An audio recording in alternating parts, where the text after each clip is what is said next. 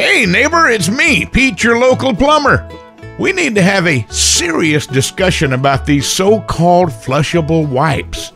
The reality is, they're not flushable at all because they don't break down in the water like toilet paper.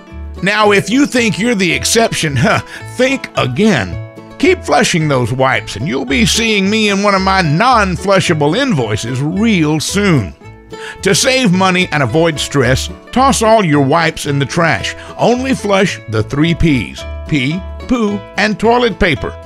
Do yourself a favor, trash the wipes and save your pipes. See you around, neighbor.